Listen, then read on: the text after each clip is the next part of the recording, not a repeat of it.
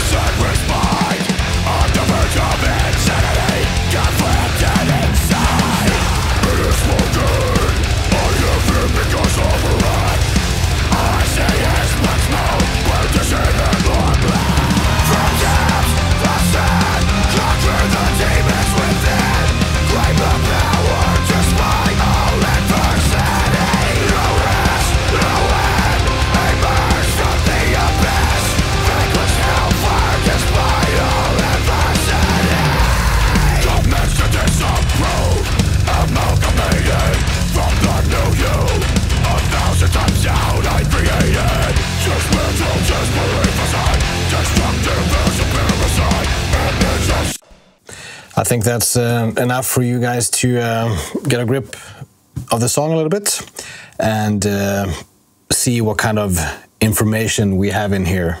So up here at the top I have my drum tracks. It's the excellent Kerim Lechner, aka Krimh, playing on this track. The drum tracks here are mostly recorded microphones of his actual kit.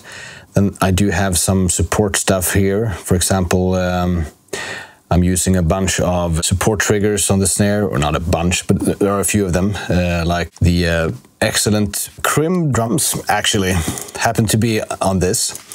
We can have a look. If I go to the mix window, check out the drum tracks. There's a lot of them. I have the regular snare here. The regular snare is supported by a ring track, that I like to call it, which is basically the same snare track, just completely smacked for transient and leaving the tail.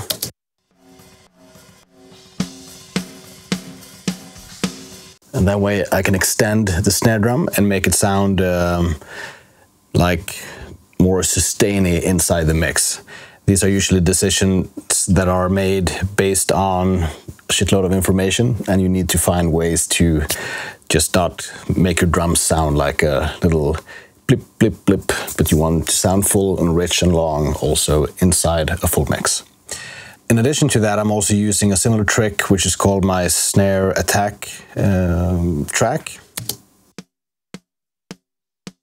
It's just there to me to be able to ride just that transient of the snare in case I need it for a specific part or a little bit throughout maybe. And there is a bottom microphone.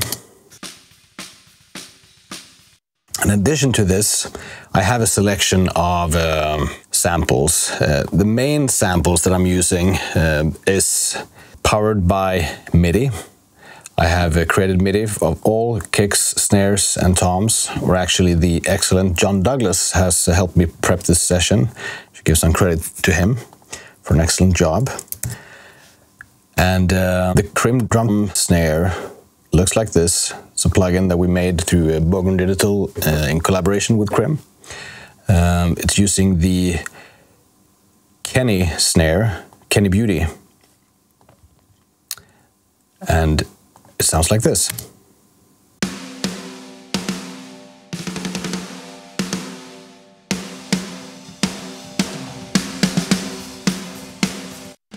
So I've tuned it together with the snare, and together with the real snare drum, it creates the foundation of my snare drum for this track.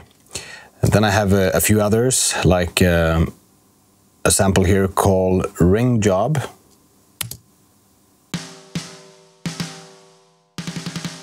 It's also in the similar vein, pretty ringy, kind of supraphonic or Black Beauty style. It's a little bit more consistent, doesn't have all the layers maybe as the Krimh stuff has there. And I have one that's called Wank.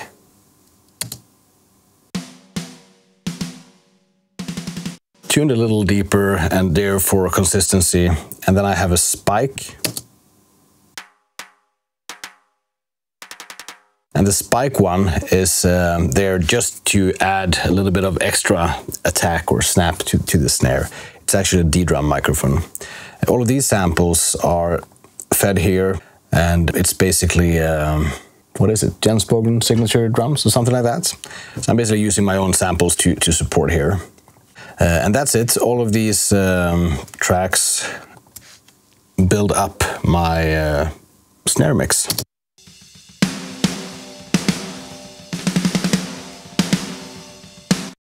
And that is in conjunction with an ambient sample, forgot to say that, and quite a lot of automation. You can see that I go about, like every time there is a snare fill, I try to dim down any like support samples, try to use more of the original snare. Krimh is such an excellent drummer. His strike is so precise, so I could basically work more or less out without samples if I would have to.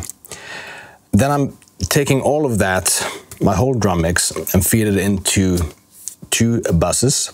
You can find them here. It's called my drums sum and drums add. That's basically a parallel compressor. And on that I have a hardware insert that goes down here. And maybe we can take a photo and put in there later. It's a Jomeek SC2.2 opto compressor that I'm using for the drum sound here. And in addition to that, I have a few other like support buses. For example, reverbs, a whole bunch of them actually. I use a little bit of short reverbs and long reverbs in conjunction. If you want to know like more in depth exactly how I usually think about these, you should check out my Nail the Mix sessions from URM. It's more in depth. It would be a 10-hour video, which is literally what I've done there. In addition to the overall parallel compressor on the drums, I'm also using what I call the kick, horny, and snare bomber track. And this is additional parallel compression just to give even more boost to the kick and snare that I process accordingly to whatever I feel maybe still be missing in the drum sound. When I've reached a point where I'm like 95% done with the mix, I can feel that, yeah, okay, so now when I've added everything in, maybe I could just get the snare to be a little bit more fuller or a little bit longer or whatever. And then I would sort of create these kick horny and snare horny or snare bomber tracks and add to my mix instead of starting to, you know, go in and do too much on the individual tracks and with the risk of getting lost. This way it's really easy to just see what happened and if it's good or not. For the kick, again, super consistent drummer. We can listen to the microphones here. It's a bunch of them.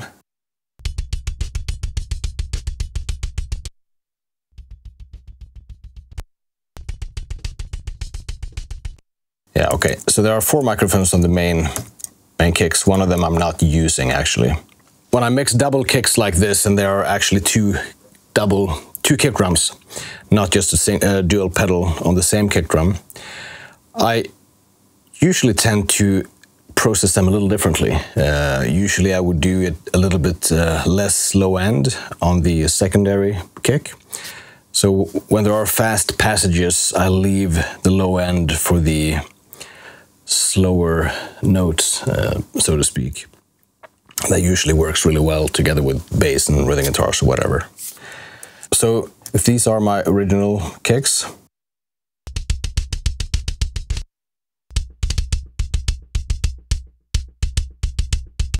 I am supporting them again with the Krimh drums instrument. Two different kicks there as well that I feed over MIDI. I have the anti-machine gun effect, sorry, the auto double kick engaged, which means that even though I feed this with just one single MIDI note all the time, when it reaches a certain speed, it goes over and starts to play double kicks like this. And that works excellent. Sounds like a real drummer is playing. I want to add these together.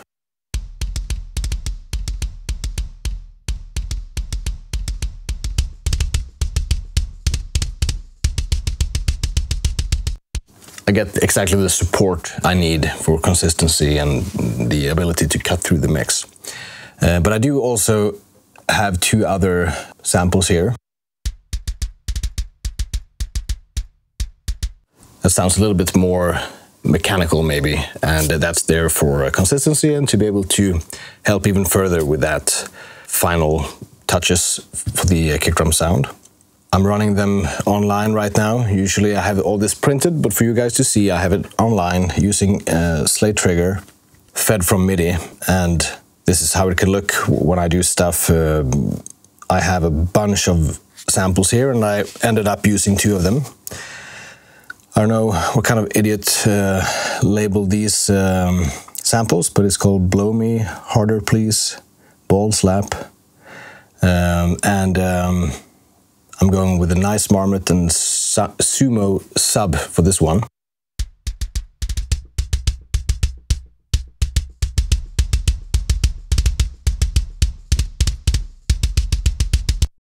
And together it creates a pretty natural and attacky, snappy and sweet sounding kick drum. These are also fed to this like extra bus along with everything, both to the parallel bus and to this kick horny thing. One thing I should say there, I'm doing automation here as well, as you can see, to the kicks, riding the samples a little bit extra. There's also this foot blaster thing. That is directly from Krimh's pedals actually, for a little bit of extra tick in the sound. All of these are automated when it comes to low end as well. As soon as the kicks start to play fast, usually what happens is that you get a build-up of low end in your mix. And if you adjust for that, the slow parts will sound thin instead. So what I usually do is that I put some sort of EQ on the kicks. Here is the MAG EQ4 Plugin Alliance plugin. There's a sweet sounding one that I usually roll off a little bit low end, and then I automate the bypass on that one. So you can see here, if I bring up the automation tracks for this one, for the MAG, you can see that the bypass on this one goes on and off depending on the section of the song. And that way I can keep my low end steady. And if we move over to the toms here, I'm using the original toms. You can see that's a shitload of automation going on. I'm sending all the toms to a toms sum bus. That way I can like individually process the toms on their channels using SSL and Pro Q3, and then all together I can do additional processing. In this case I'm using some sort of transient shaper from Softtube. Give a little bit more punch, take away a little bit of the sustain to make them cut through this wall of sound that this song is. And some additional EQ here for lowering low end. Additionally, that I probably found out at some stage that I was gonna have to do for not master to the crackle too much. Then there are a bunch of cymbal tracks, nothing really special. We have hi-hat, left and right, ride, splash, and the overheads and rooms. You can see that I cross-pan these tracks because they were recorded from an audience perspective. but I want it to be drummer's perspective. I want to play the drums when I mix, usually. Sometimes I just want to listen. There's some gimmicks over here in terms of compression, some distortion, multiband compression, stuff that I'm not gonna dive into right now. And all of them are fed to my drum add bus, the parallel compressor that I have there. That was the Geomic. And usually I keep the send a little below unity when it comes to cymbals. For snares and toms, I keep it usually like way up at unity. And for kicks, I usually drop it down, especially if it's a lot of double kicks. I don't want my whole parallel drum bus to like move down in volume as soon as there are kick drums, so usually I would have to bring them down. And maybe sometimes compensate with some sort of parallel compressor just for the kicks instead, if I feel that's needed for the sound. All right, so all of those drums are going to a general drums master bus that I use. I should say that the hardware stuff that I have here, even though I mix almost everything inside the box these days, I do have a summing unit. I don't really think that I maybe need it, but it helps me with gain staging. I'm just so used to it. So all of my main instrument groups, like drums, bass, rhythm guitars, lead guitars, keyboards, orchestra, and vocals, are going out to the equivalent number of stereo stems that hits my summing mixer, and then it goes into an SSL compressor that I have here, and then it goes into Baxendale EQ that I use for adding a little bit sheen on top and a little bit sub in the low end. And then it goes back into my system again on this mix input channel, where I can do some additional EQ to the overall mix, whatever is needed, usually a little bit of treble lift additionally. And then I feed my mix into a recording track where I bounce. I print, like I record back into my system. That way I can do punches. For example, I'm happy with the mix, but I need to fix this thing in the second chorus. I can just record the second chorus again and glue it together. On this track where I record two, I have two limiters, and that's pretty crucial for me to be able to hear sort of what the mastering will do to my mix. Because if I don't use these, chances are big that I'm gonna undermix my snare drum and maybe my kicks as well. So using this, I can compress the mix, but I don't print them. So I sort of treat the mastering as a separate step where I start over, and that way I have a way more dynamic mix than I have while mixing it, actually, which works really well for me. Next thing we could look at here could be the rhythm guitars. That's usually the next thing I mix. If I'm sort of happy with my basic drum layout, always mixed while hearing the rest of the song, I should add, even though it's just like a rough mix or something. At least the rhythm guitars and usually the vocals are stuff that I need to get in there just roughly. It doesn't have to be the final sound, as long as it eats frequencies and steal attention. That way I know what I need to do with my drums for them to sit in the mix.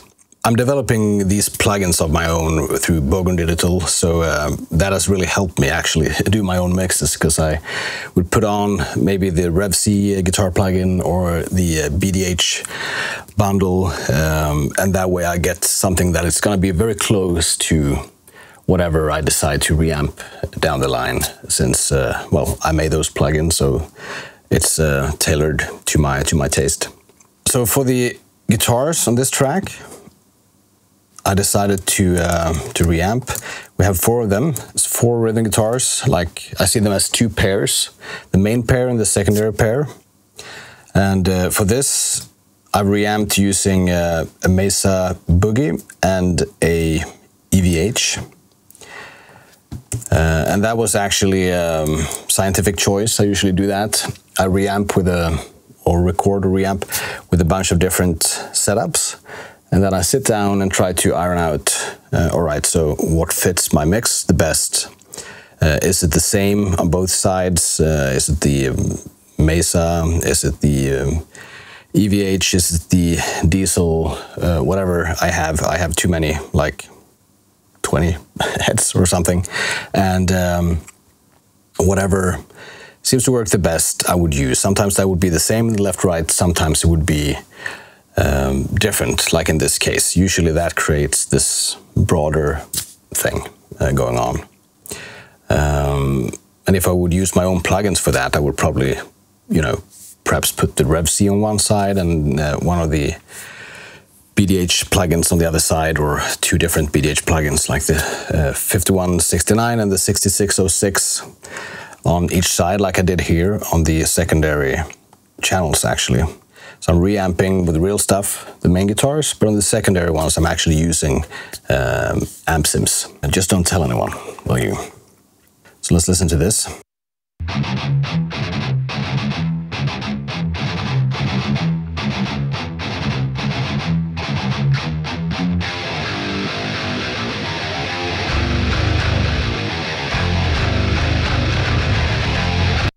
Okay, solo listening guitars is a very stupid thing to do. It will wear your ears down pretty quickly. But that's what we have here. It's the main tracks are supported by guitar 3 and 4. This is reamped through some outboard gear, so I don't think I have too much on the mix here. Well, a little bit on the Mesa, including a low cut, control some low end. On the EVH is a little bit less, but this is pretty typical. It's not too drastic. It's like 0.6 dB here, 0.67 there, etc. And then I'm using this Pro MB thing. It could also be a C4. The C4 shifts the phase a little too much, I think, so I've started to use this much more. And this is a classic trick where you can control the palm mutes, the low end that comes through. And that way you can keep your guitars a little meatier throughout and don't have to compromise the EQ based on the parts where the most low end happens. All of that goes through my rhythm guitar master. I have some additional EQ there. Well, not much. This is actually an MS EQ configured using the ePure V3, where I do a little tiny bit of stereo broadening, frequency based. It's a little bit more clarity on the sides only. And some little fixing EQ here. And then I use a plugin that I use quite often actually on my guitar tracks. It's the Vitamin from Waves. There's a harmonic generator in a multi-band setup. A little bit of a dangerous plugin maybe, but it usually works pretty fine. Sometimes I put that as a little bit of a smiley EQ so that I get more resonance or more harmonics from the lows and the very highs. On this track I seem to have chosen a little bit more even approach. Then there are some stuff here that is on there. A compressor on the rhythm bus that is not working as a compressor per se. I usually don't compress my rhythm guitars much at all. Sometimes a little bit parallel compression maybe.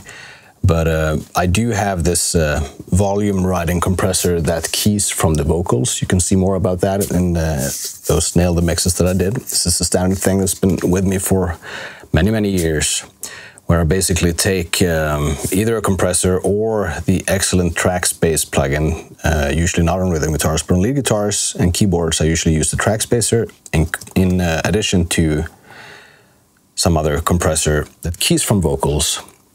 So as soon as vocals is active, these would just dip down that half a dB or dB to make more room for the vocals and sort of fill the void as soon as the vocals are gone.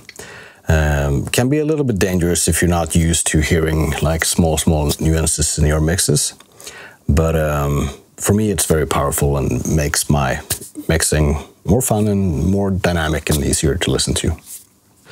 Alright, so that's the end of part 1 of this walkthrough video. Go check the link below for part 2 found on URM Academy.